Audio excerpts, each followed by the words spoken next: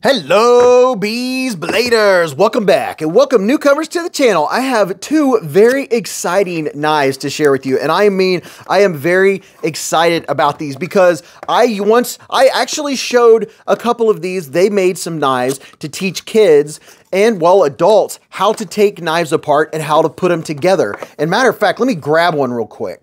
I found one of them. This is one of the examples. This is a G10 knife, and it comes with all the parts to take it apart and put it back together. So when you're working on your knives, your youngin can take apart and put together knives, and this knife blade is actually made out of G10. It's not sharpened, but I have a video. Maybe I'll put a link up here where you can go check that out and learn more about these. But the same company, I told him, I was like, why don't you do this for adults? Because adults, I get questions all the time. They say, hey, we want to learn how to take knives apart and put them together. How do we put them together? How do we clean them? How do we maintain them? And now I'm going to show you, there's a couple different versions of this. And this knife is only 30 bucks, which is very cool. And this is not a toy. This is for adults, or, well, it's for whoever, you know, that's your decision, however old and supervised the kids are when you maintain your knives. I'm trying to take this apart without flinging everything all over the place. I took it apart upside down,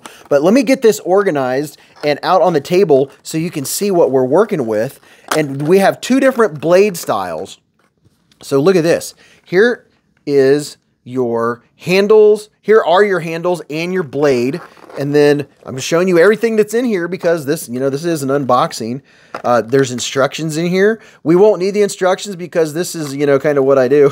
But it shows you how to lubricate, place the D2 blade over the pivot. It has, oh, very nice. It has very detailed instructions on what things are called, stop pins. It has ceramic bearings, which is impressive, for 29 bucks. It has D2. There's all the parts that come with it. It even comes with lube, which is, wow, this is very, very cool. I am so glad that they have done this. We'll put this one here together, and you know what? I'm probably going to give this one away in the live stream. So I'm going to keep this all in one piece, and we're going to give this away and let someone else put that together brand new, and let's see what the parts are that come with it. It comes with everything you need. I think this is exciting. I think this is fantastic. And I do have a disassembly playlist. Maybe I'll put the link up there, or if you just go to Beez Blades, go to the channel, you can see my playlist. And I'm going to go ahead and get out my little mat that I put knives together on, and we'll come right back. Okay, we'll get this bad boy out here. That way we have better visuals. That way you can see what we're doing. And this is so freaking cool. And it comes with, is this a microfiber cloth? Comes with a little microfiber cloth. It comes with the whole deal. And then here is lubricates knife joints, reduces friction. Comes with a little thing of knife oil. You have your whole set. It looks like a T6 and a T8. You have a red back spacer if you want a back spacer. This is the coolest thing ever. I love it. And I also love the fact that it comes with ceramic bearings. They're not steel bearings, they're ceramic bearings. So here's all your parts. There's all the parts that you need. And I'll show you how to put it together. It's not difficult. Not difficult at all. And this is going to be very exciting. I'm loving this already. All right, so let's get this bad boy organized. I've got everything all over the place. There's one scale. Where's my other scale? I've already lost it. Ah, there it is. Found it. Here's our other scale. All right, so this is how easy it's going to be. We're going to go ahead and put our pivot in. Let's see. Oh, look at this. We have a D-shaped pivot. So they're doing things right. Let's put our pivot in here. Let's see. And look at this. On this side, you can see that's where our D shape. So we're going to have this D shape facing upwards. So when we put this on, it's going to match on this side. So here you have your scale, and then here we have our liner. We'll put our liner on here, and I think we're already ready to rock and roll. And oh yeah, this is nice. So here's one of our screws. I'm going to put that screw through here like that, and it'll receive up in there. Let's take a look here and see if we can just eyeball this right here. These are your standoffs, and I'm not doing this in order, but you know, I'm just kind of having fun with it. These are your standoffs, and this is what your screws will screw into. So I'm doing this upside down, so I'm just going to screw this on here, and let's see. So you saw I put that screw through, and now I put that through there. Now I'm going to put this standoff right here, and I'm going to put a screw into that one. So I'm going to put the screw in first. This is backwards, but I'm showing you just how easy it is to do, right? I got that in there. Now I'm going to screw this on because I'm not going to make this a full length long video. Now I just have those finger tightened, right? That's holding that. Now I can put my pivot back in. Now I have my pivot in. Now it's starting to look like a knife. It's starting to come together. You know what I'm saying? And I'm going to go ahead and use the lube that they provided with it. I'm going to get one of my ceramic ball bearings right here. I'm going to put just a little drop on each side, just like that. Put another drop, another drop. You don't even need that much. You don't need much lube at all. So there's that. Now we can get our blade. And it says, caution, sharp edge. Don't take the blade protector off until assembly is done. All right, so I'll do that. I will listen to what they say. I'm going to put that on there like that. Ooh, boy, that's going to be some good action. And now we have the other one. I'll get my other ball bearing and just put a little drop over here. A little drop over here. Doesn't need much at all. And that comes out in big drops, so I'm not going to need any more than that. Now that we have that together, this right here, this spot right here is where your stop pin's going to be. This is your stop pin. And I'm hoping that some folks are going to be able to get this that haven't ever taken a knife apart before, and this is going to teach you and show you just how easy it is to take apart and disassemble knives, because this is how liner locks, this is how they work. This is how easy it is to take care of them. Here's the back spacer, which you can use or you don't have to, but I'm going to put this back spacer in here since it's provided. That's going to give it a little extra flair. And now we have this scale right here. I'm going to put this scale on just like this, and match it up with those back spacer with the holes there. Let me see. Wait a minute. I forgot my liner. I was like, what's missing here? Here, see how the liner has the D shape right here? That's when it's going to keep. You can go like this, line it up, match it up with your standoffs. Everything is clipped in. Make sure everything snaps into place like it just did. Now I can put this bad boy on there. And now you squeeze it, make sure everything is lined up, and now we just have, wow, that's all we have left. Is we have our pivot. I can go ahead and put my pivot on right now, and I'm going to grab this T8 that came with it. Is that a T8? Nope, this is a T8. So the orange one is your T8. That's going to fit your pivot. I'm going to do this and just kind of lightly finger tighten it down to hold it together. And now, wow, this is really cool. Let me make sure I have all the screws that I'm supposed to have. And I'm going to go ahead and put one of, let's see, we have different sizes here. So I'm going to put one dude in here. And I guess that's probably going to be the green for the T6. Let's see. Yep, the green is the T6. And yeah, I know I'm not keeping everything in camera and in focus very well.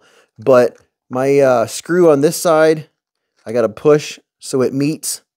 And then have this one meet. Let's see if that meets. Yep, so that's tightened down. So we're getting there. Oh, our protective sleeve came off. Watch out. And let me see. Don't do like me. Don't be haphazard. Take your time while you're putting the knife together or taking them apart. Take your time. I'm just kind of rushing along here because I'm just also giving you an example of don't be scared to take your knives apart and to clean them and give them some maintenance. When they get gritty or you get some dirt in them, it's really easy to maintain them. Here's our pocket clip. And this is also going to be the green or the T6. So this is a complete kit. It not only has the lube, it has all of the things that you need. It has a T6, it has a T8. Let's see if that's going to screw down. Now that is surprising. I'm wondering why that, let's see. Those screws should go all the way down in there. So maybe I put the wrong ones in there. So let me see.